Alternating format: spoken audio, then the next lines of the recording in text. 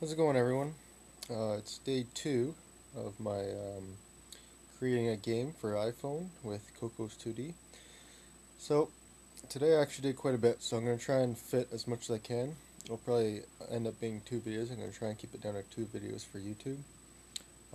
But what I've done so far is I've taken, in day 1, taken a template and I added a menu scene and a game scene.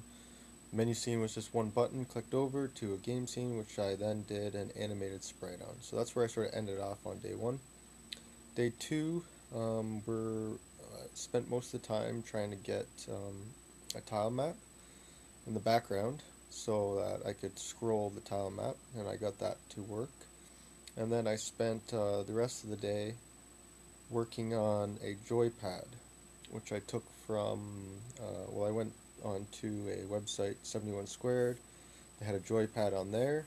It didn't quite work because they're not using Cocos2d, but I did take, well, pretty much their image and then the concept that they were using. I think it's Mike that made that one. So I took that concept and I rewrote it from scratch so that it would work in Cocos2d, and it ended up being quite simple once I figured it out. So I'm going to take you through what I've done. First video here, tile map. So the changes made to the last code here, I just enumerated a tag for my tile map. So I have only one, so there's the tag 1. Down in my init, we left off with the player.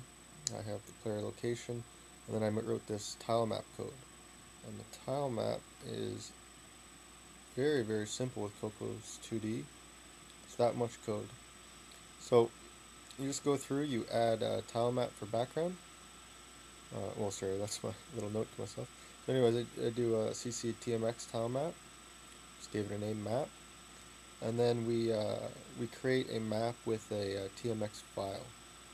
So this file right here, I just took from the template, or the Cocos2d download tests. So I went into the resources and they have a whole bunch of different tile maps there, but I just grabbed this one, orthogonal test 2 tmx. So the map you're going to see is not what I'm going to use, but it's just there just to play around with.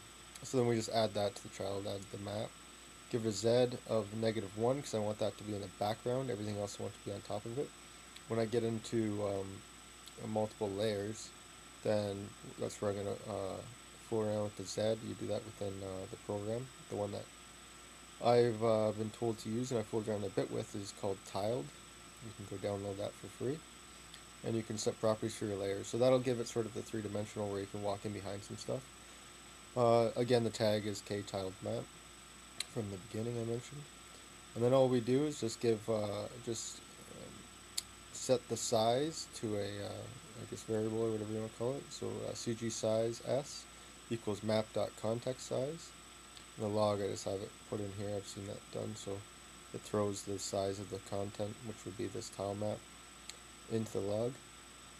And then we do a cc sprite sheet child in the map children.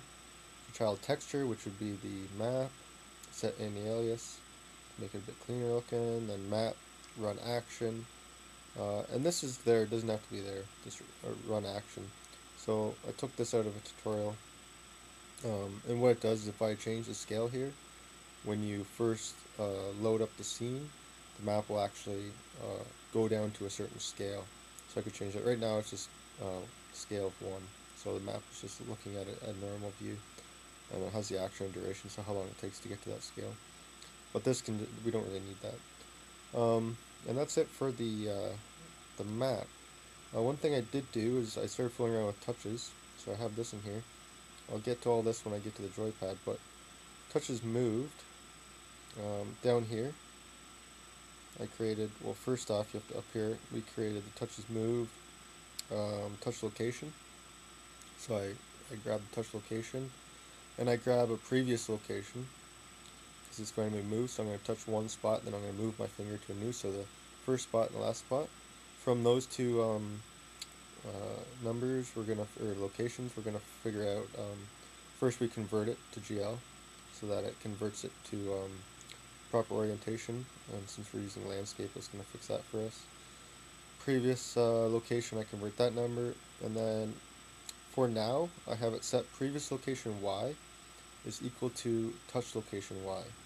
So when I move my finger, if my finger changes on the Y-axis, I'm telling it not to move the map, or not to calculate that change in distance, right? I want it to stay the same. What that's going to do is make it so the map can't scroll up and down. I don't really need that right now, so it makes things a little bit easier.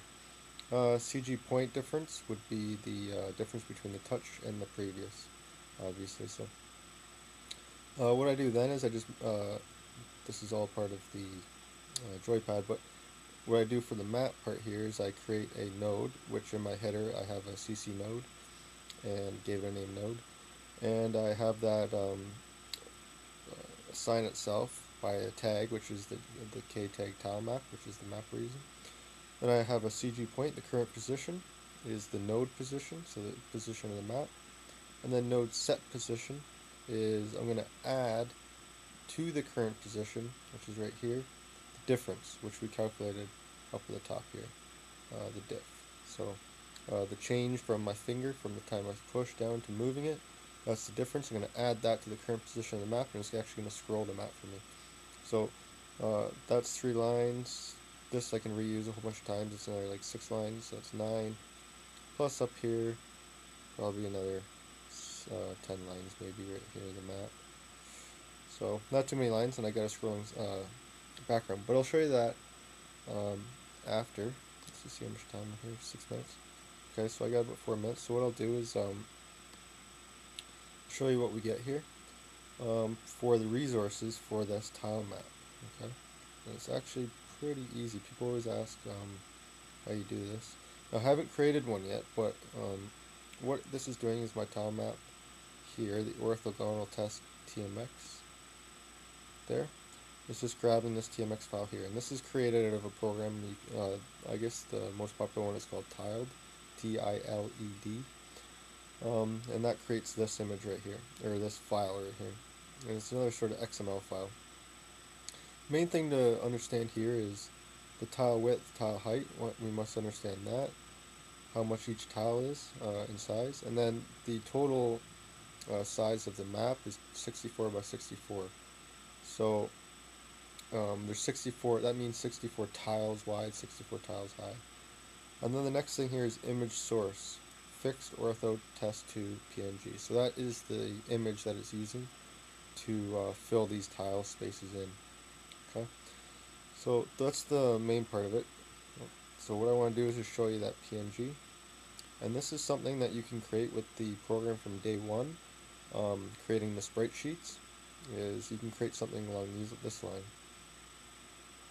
So all it is a bunch of different sprites in here. So I got a bunch of ground sprites there. This is all taken off of the Cocos2d test and resource folder. So all of these different sprite objects were just created and placed into a PNG file.